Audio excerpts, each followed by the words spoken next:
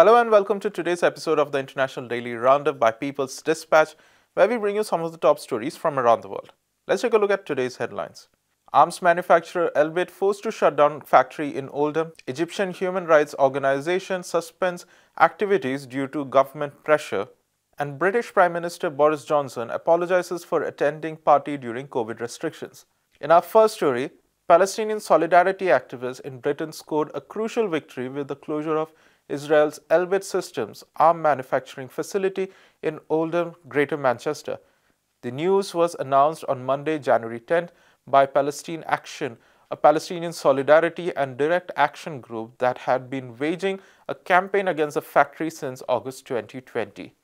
Elbit Systems announced earlier on January 10 that it was selling its Elbit Ferranti factory in Oldham to UK-based TT Electronics for a sum of approximately $12 million.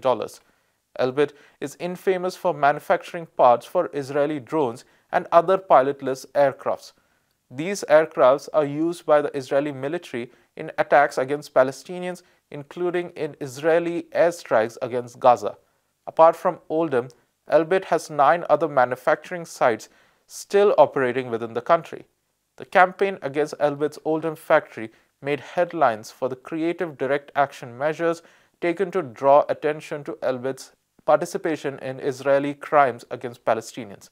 Over the last 18 months, activists occupied the facility, organized a human blockade by locking themselves onto the front gates to prevent workers from going inside, and blocked off roads using vehicles leading up to the factory.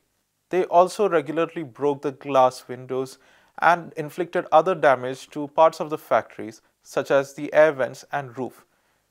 The action taken by Palestinian Action, often in collaboration with other solidarity and peace groups such as XR North, Oldham Peace and Justice Group, and the Palestine Solidarity Campaign, resulted in massive financial losses to the company, estimated to be more than 650,000 UK pounds.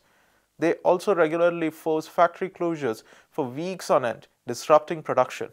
As early as November 2021, the factory was already issuing mass redundancy notices and making preparations to leave the site. The 10 Elbit sites that still remain inside the UK employ about 500 people, producing high-tech and specialist manufacturing activities for military and civilian uses. Several of these sites have also been targeted with actions by Palestinian Action Group, such as the Shenston facility in Staffordshire. Palestinian Action has vowed to continue its campaigns against the other facilities until they also meet the same fate as the one in Oldham. In our next story, the Arabic Network for Human Rights Information, or the ANHRI, one of the last remaining civil society organizations in Egypt, announced an indefinite suspension of its activities in the country in a statement released on Monday, January 10th. The human rights organization cited constant state persecution and harassment as the reason for its decision. In the statement, ANHRI claimed that with the increasing disregard for rule of law, growing violations of human rights, which did not exclude institutions and independent defenders of human rights, and increase in police persecutions as the reason for its inability to carry on with its activities. ANHRI was established in 2004 by lawyers and activists working in the field of human rights. Its activities included primarily recording human rights violations against citizens, political prisoners, and journalists across the country, and highlighting cases of victims of state persecution.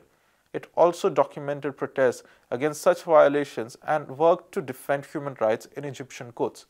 In its statement, ANHRI accused the government of constant harassment of its staff and even attempts to recruit some of them to spy on the organization's activities. These included actions like illegal seizure of its publications, blocking of its website within hours of its launch, and seizure of its office furniture and other materials from time to time. Its deputy executive director, Rauda Ahmed, was arrested, and executive director Gamal Eid was defamed, prevented from traveling abroad, and had his property attached since 2016. And finally, British Prime Minister Boris Johnson apologized in Parliament on Wednesday after a national uproar over his attending a party in violation of his own government's COVID-19 restrictions. The party took place in May 2020 at number 10 Downing Street, even as harsh restrictions had been imposed across the country. Around 40 staff members took part in the party, which was called by a senior aide of Johnson. Opposition leaders have demanded he resign, and even members of his own Conservative Party have said his position is increasingly untenable. This is the latest scandal to hit the Prime Minister after revelations of earlier parties forced a spokesperson to resign recently.